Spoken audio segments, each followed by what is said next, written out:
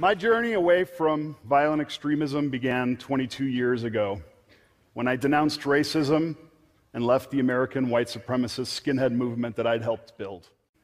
I'd gone from Joni loves Chachi to full-blown Nazi overnight. I started to listen to the rhetoric and believe it. I started to watch very closely as the leaders of this organization would target vulnerable young people who felt marginalized and then draw them in with promises of paradise that were broken. And then I started to recruit myself. I started to do that by making white power music.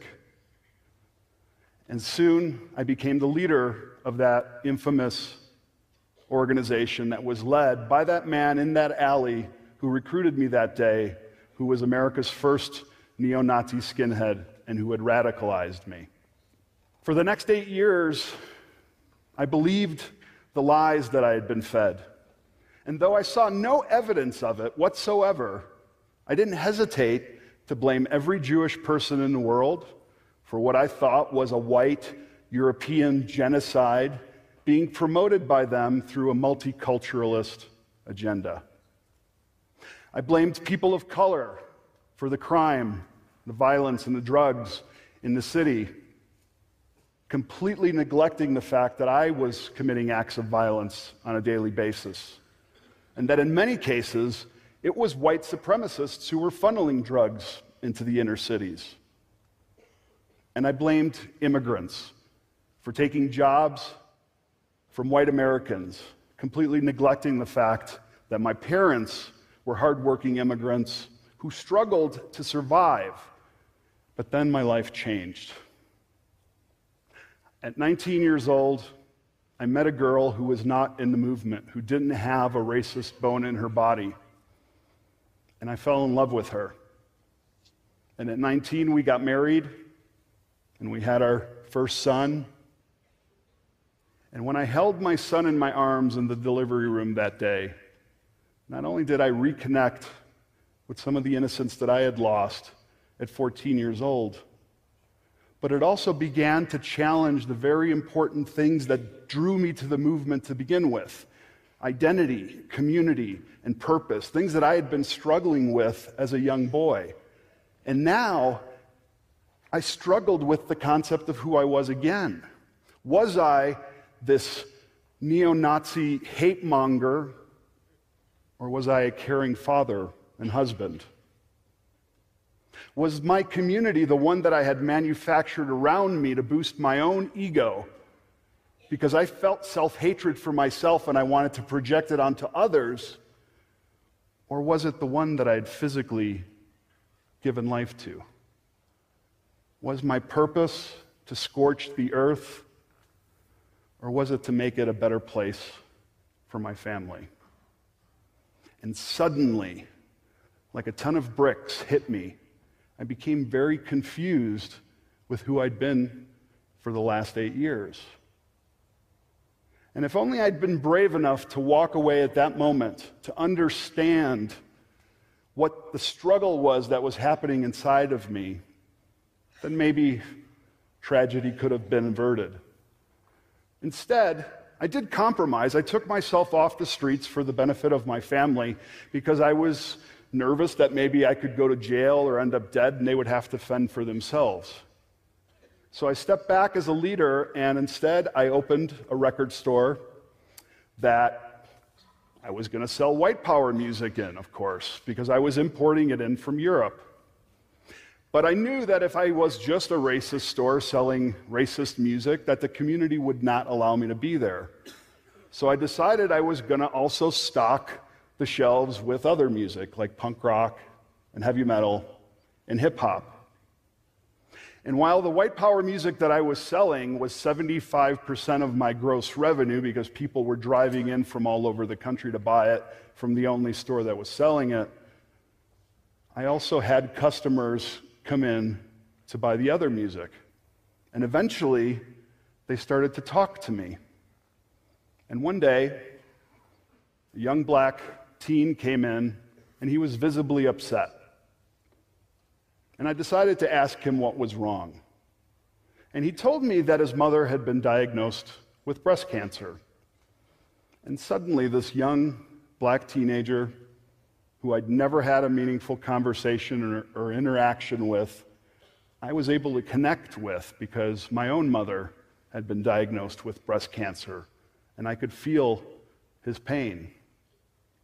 On another occasion, a gay couple came in with their son, and it was undeniable to me that they loved their son in the same profound ways that I loved mine.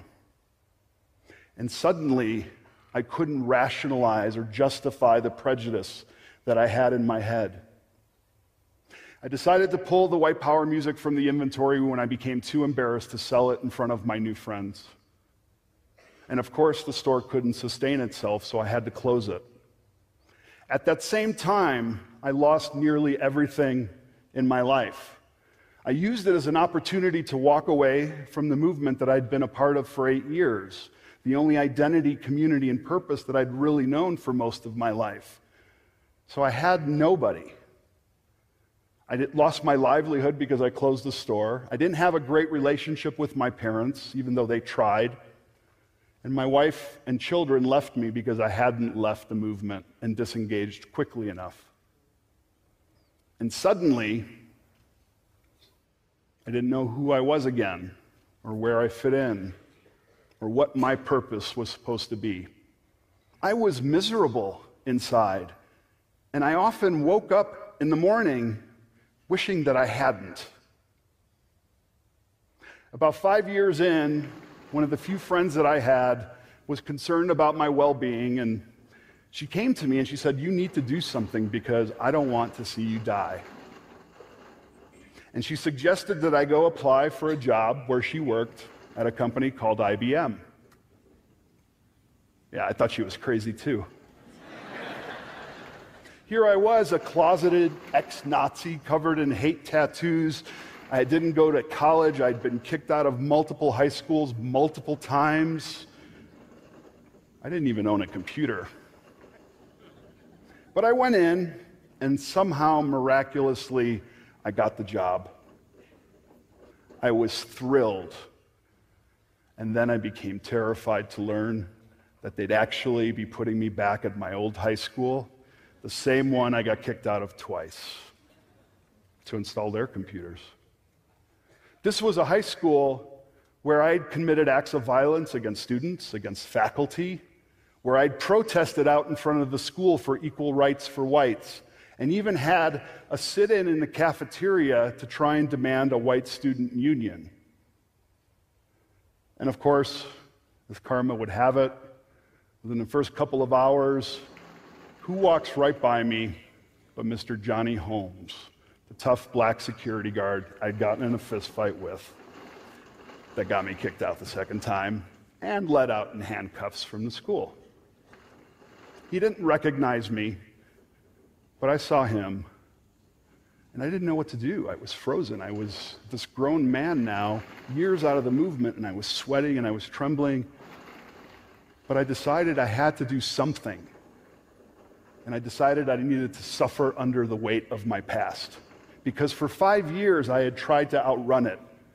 I tried to make new friends and cover my tattoos with long sleeves, and I wouldn't admit it because I was afraid of being judged the same way that I had judged other people. Well, I decided I was going to chase Mr. Holmes out to the parking lot. Probably not the smartest decision that I made. But when I found him, he was getting into his car, and I tapped him on the shoulder. And when he turned around and he recognized me, he took a step back because he was afraid. And I didn't know what to say. Finally, the words came out of my mouth, and all I could think to say was, "I'm sorry." And he embraced me, and he forgave me. And he encouraged me to forgive myself.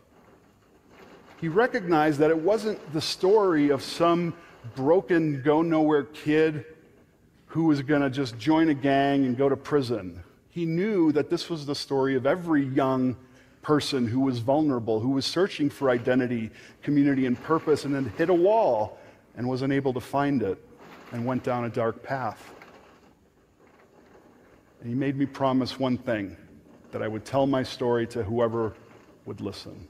That was 18 years ago, and I've been doing it ever since.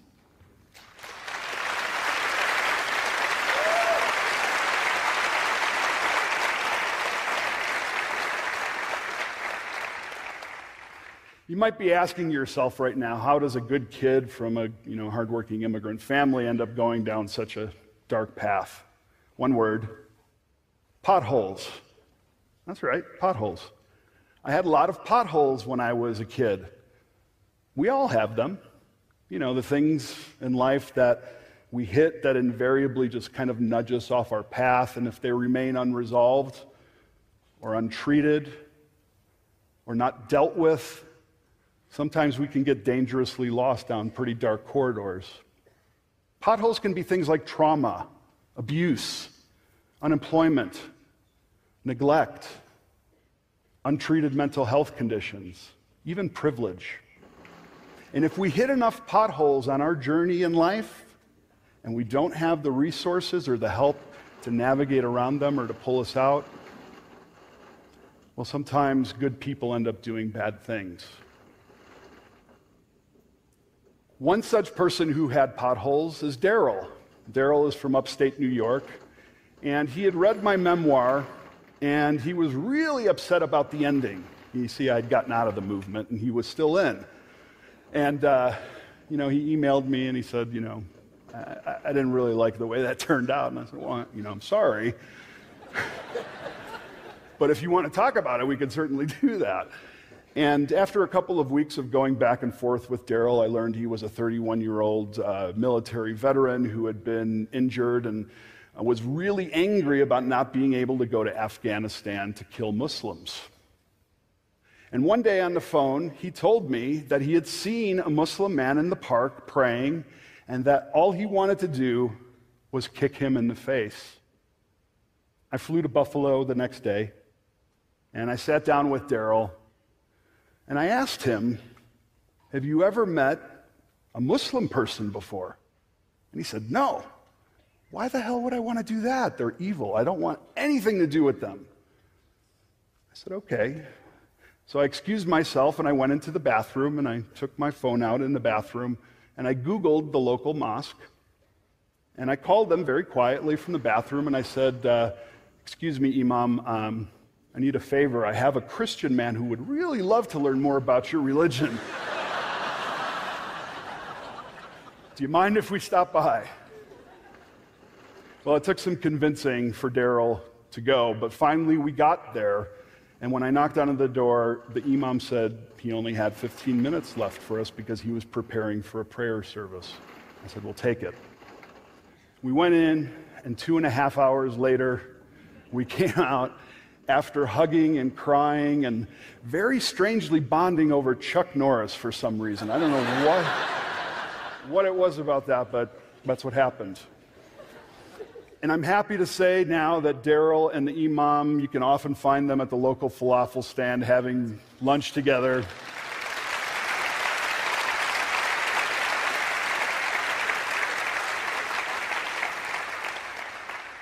You see, it's our disconnection from each other. Hatred is born of ignorance. Fear is its father, and isolation is its mother. When we don't understand something, we tend to be afraid of it. And if we keep ourselves from it, that fear grows, and sometimes it turns into hatred. Since I've left the movement, I've helped over 100 people disengage from extremist movements, from white supremacist groups. Thank you.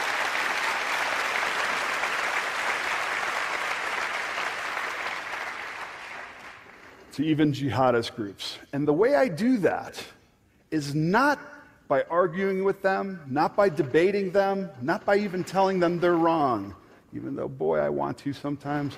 I don't do that. Instead, I don't push them away, I draw them in closer. And I listen very closely for their potholes, and then I begin to fill them in. I try to make people more resilient, more self-confident, more able to have skills to compete in the marketplace so that they don't have to blame the other. the other that they've never met. I'd like to just leave you with one last thing before I go. Of all the people I've worked with, they will all tell you the same thing. One, they became extremists because they wanted to belong, not because of ideology or dogma.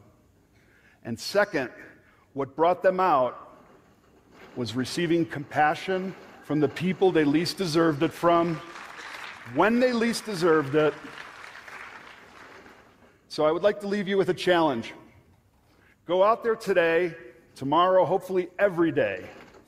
Find somebody that you think is undeserving of your compassion and give it to them, because I guarantee you they're the ones who need it the most. Thank you very much.